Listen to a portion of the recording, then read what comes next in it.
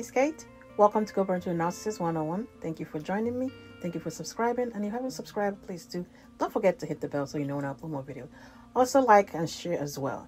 Guys, how do you hurt the narcissist and how do they react to this? How do you hurt the narcissist and how do they react to this?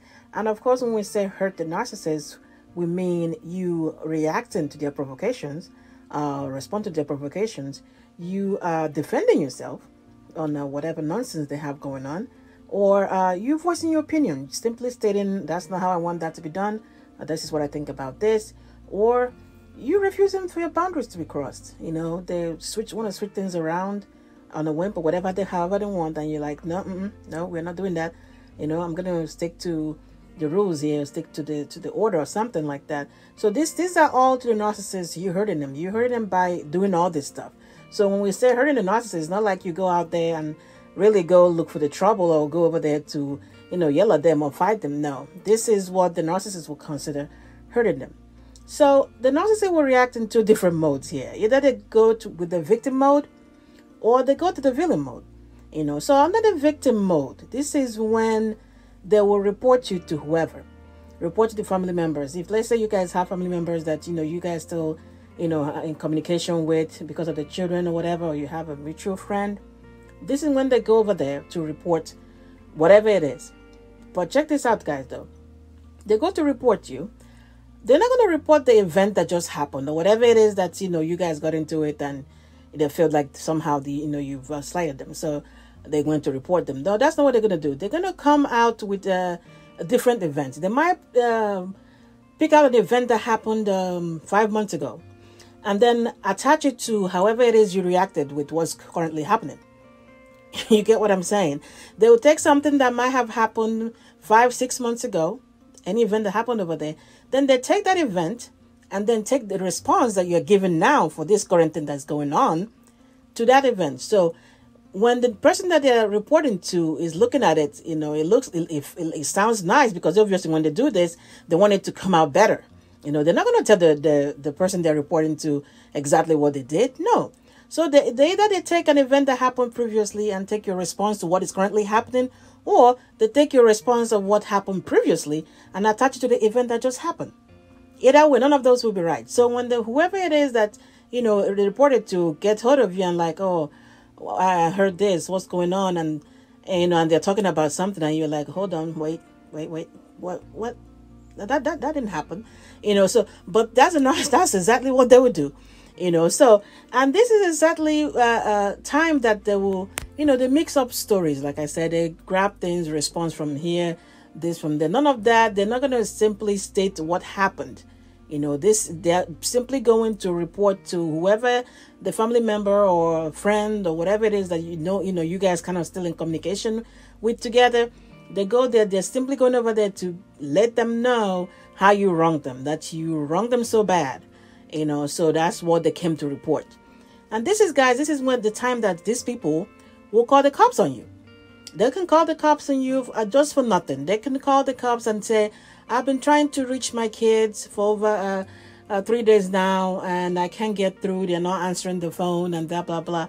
Could you guys, do a welfare check? Of course, that's what the cops will do. They come to your house, and the only time they come over there and they're like, we came to check on the kids or whatever, and you're confused because the narcissist called them and lying that they haven't, talked to the kids in a while. So the cops will go over there to check on the kids to make sure that everything is okay. And of course, you are in shock and confused, and considering that you guys probably talked to the kids like yesterday, But these are all the things that that when the narcissist goes to the victim mode, they are reacting to whatever it is that this quote unquote hurt them. This is one of the things they will do. You don't be shocked. They will call the cops. They'll call the cops. They'll call the social worker. They will call the social service, CP. They will call everybody. They will call the people and mix up things.